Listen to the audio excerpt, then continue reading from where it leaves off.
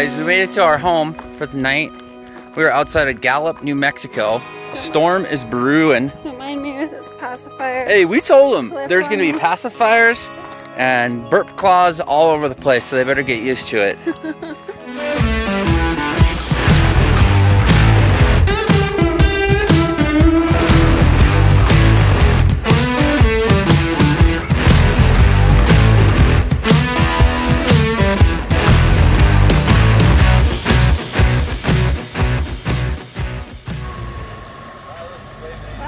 Bye!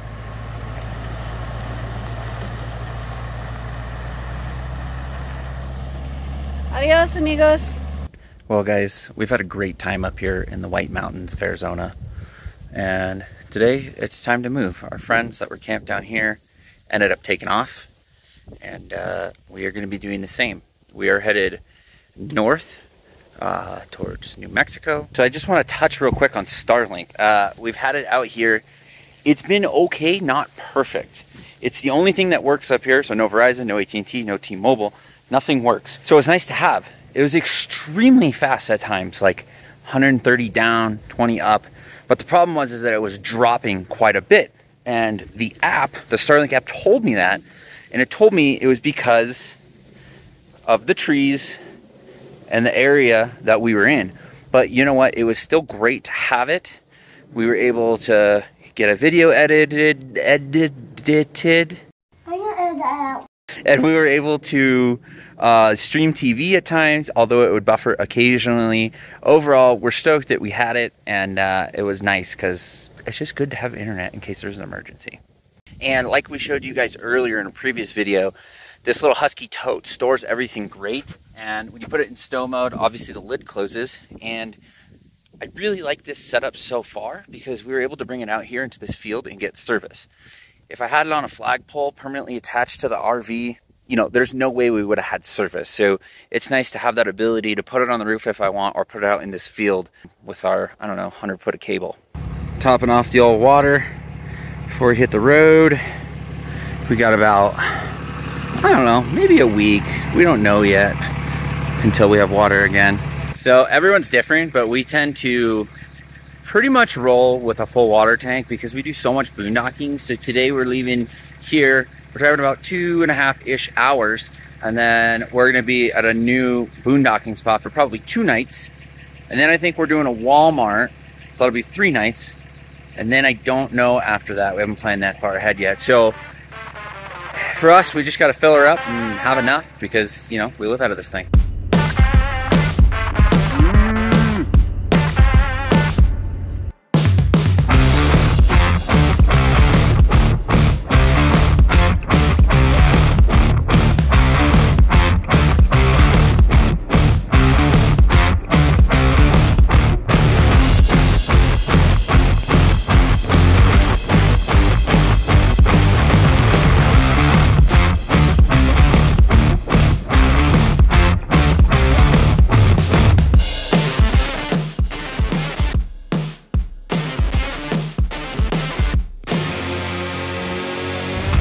Home is where you park it. Another reason we like our travel trailer. Pretty good off-road. Melissa's the queen driver. Hopefully this spot will be okay. Alright guys, we made it to our home for the night. We were outside of Gallup, New Mexico. Storm is brewing. Don't mind me with this pacifier. Hey, we told them there's gonna be pacifiers and burp claws all over the place, so they better get used to it. I didn't want to say it earlier today because I didn't want to jinx us, but the Jeep ran phenomenally. No vapor locking issues because today the average temp was probably what, like 80, 85, and it ran great. The Ram had low coolant light a couple times, so we pulled over for that. Cubby Lincoln did great. Needed to be topped off a couple times, so we pulled over for that. But he slept pretty much the whole time. Yeah, he did great. So, not a terrible drive day. I felt like that felt pretty good. Yeah. Getting back into the rhythm of things, and we're just going for a walk. We're gonna have some dinner, probably watch a movie, chill out, try not to get too wet from this storm over here. I'm gonna go for a short walk before the rain starts. Pretty ominous, but we'll chat tomorrow. Good morning, everyone. Good morning. Morning coffee time. Got my big hat on. Cheers, Barley. Got Link on. Got Zamba Demba. We are just outside of Gallup, New Mexico right now, cruising along the historic Route 66. Yeah, we did that last night. It was pretty fun. It's a little bit run down, but it looks like they're kind of trying to revamp it here in Gallup. Yeah, it's pretty cool. And then we went over to Church Rock, which is like this really interesting geological feature. I really don't know anything else about it, but Yes. it looks like a church, so it's aptly named. And today we are continuing on to Bisti Badlands. Yes. I don't know exactly how to pronounce it, but that seems pretty close. I think we're going to stay there for a night. Yes. And then we're eventually going on upward to Durango to meet up with some friends. Yeah. And while we're here in New Mexico, we thought that we would let everybody know we're actually working on a public lands cleanup event here in New Mexico, just outside of Albuquerque, correct? Yes. So we were talking to you guys a couple videos ago, or a video ago, when we were cleaning up trash in Flagstaff about how we were working on this event, and we finally got approval, and we are going to be doing a cleanup September 24th this year. So that's what, about almost 2 months? 2 months, yeah. It's 2 months away. Melissa's walking through mud. Don't mind her right now. It's very muddy right here. Yeah, we got a thunderstorm last night. Anyways, 2 months from now, September 24th, it is a Saturday. There is boondocking nearby, so we plan on probably boondocking, maximum stay of 2 weeks in that area. It's close to the Albuquerque Balloon Fiesta. It's like, what, a week or two after the cleanup? Correct. And then this area is kind of in between Santa Fe and Albuquerque. It's pretty close to Santa Fe. Yeah, you can look up the Caja del Rio dispersed camping area. Yeah, and we can put all that right here. We'll put the location of where we're picking up trash. We'll put the location of where we're going to boondock. We're going to cook food to some extent. We have no idea how many people are coming. This is the first announcement. Yeah, we are. So spread the word. Come if you want. If you have questions, let us know. We're super excited about it. Well, I am. Yeah, we are working with the National Forest to go out to this area and clean up. We contacted them so they could help us identify an area of need. We've actually never been there, but we've heard from other YouTubers that there is a lot of trash in this area. So we're excited to help get out there and clean it up, and hopefully we can get as many of you involved as possible. Yes, more details to come. And one more thing, totally random, but I gotta give a shout out to Enduro Batteries and Nomad Mods. Our solar has been working flawlessly. Yesterday, it became 80 degrees. We turned the AC on for a hot minute, and unfortunately, our gas water heater has been acting up. So we've been running our electric water heater because we can. We have the battery bank and we have the panels. Right now it's quite sunny. So this morning we had the coffee pot on and the electric water heater, and we were pulling 2,600 watts, and you know, we woke up at 90%. The whole system just is not phased whatsoever. But we're gonna pack up, we're gonna get moving, and we're excited to show you the next stop.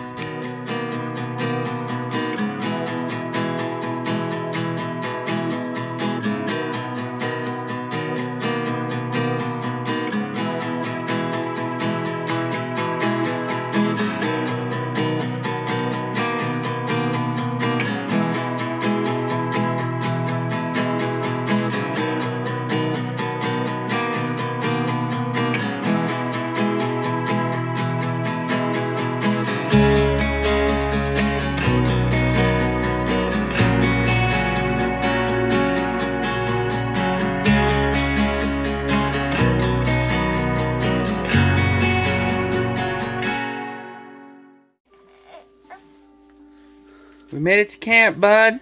What do you think? It's weird out there. It looks like Mars.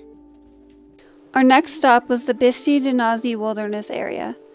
Per the BLM's website, this is a rolling landscape of badlands which offers some of the most unusual scenery found in the Four Corners region. Time and natural elements have etched a fantasy world of strange rock formations made of interbedded sandstone, shale, mudstone, coal, and silt.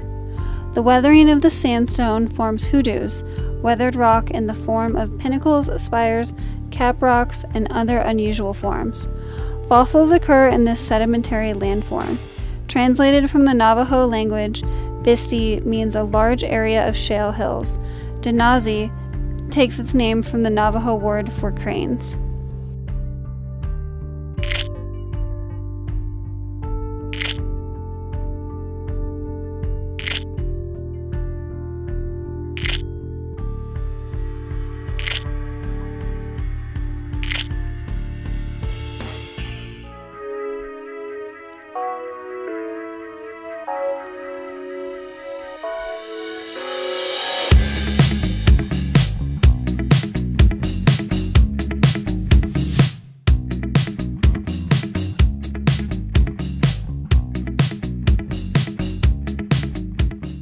All right, y'all.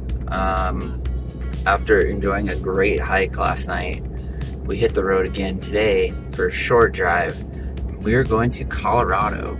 So this will be Cub's 4th state, and he's not even 3 months old yet. Super stoked for this little dude. You can't see, but he's sleeping. So yeah, we're heading north to Colorado, and we'll probably be in Colorado for a while. Our next stop was Pleasant Journey Alpacas. It's a harvest host, and you should definitely check it out. She just wants a treat. So if you want to give her a treat like that, yeah, here comes her taste. She wants one as well. Oh, don't forget Graceland. What are the treats? Graceland. These are apple horse or peppermint horse treats, actually. Come on, Graceland, get it. Yeah, so the brown one is the mom and this one is the great girls. Her little baby is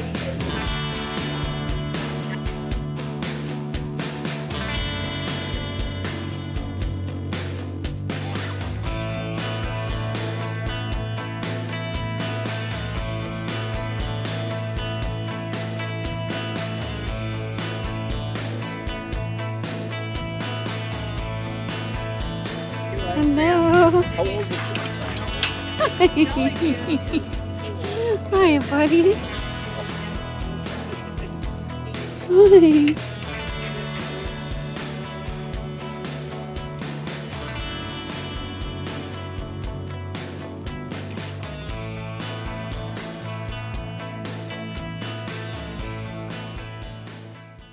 20 minutes later.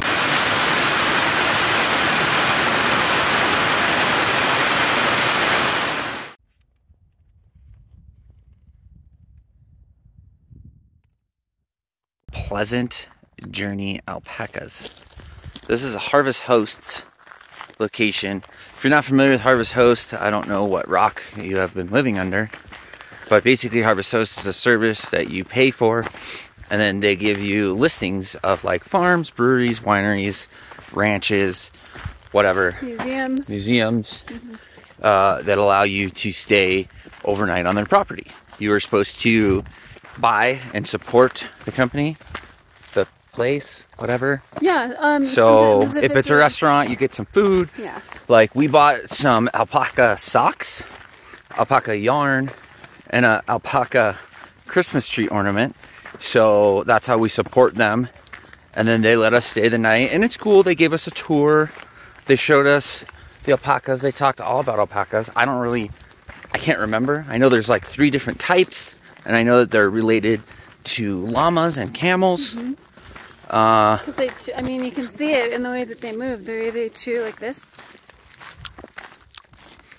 They're very soft. They're pretty nice overall. They have long necks. Yeah. They like to be pet on the necks and the back. Ooh, the guardian dogs were the best. The guardian dogs were really cool. And it's just a beautiful farm. We've actually been Harvest Host members for the past 3 years since we pretty much first hit the road. And it's really nice because it just offers a little bit of a different type of camping experience. 90% of the time you have to be fully self-contained. Some of the hosts offer like electric and water and certain things like that. And usually they'll ask for a little bit more of a a donation for something like that, but the membership to access all of these different places and the whole network on their app is about $100 a year, I believe. I'm not actually positive because we've been grandfathered in at the previous price, so don't know what it is, but I think it's $100. And for us, it's really nice because, yeah, we could have stayed at a Walmart in the area, but it mixes it up. We're on this beautiful ranch, and we're supporting small business, so it's definitely fun to do, and it's nice to support small business.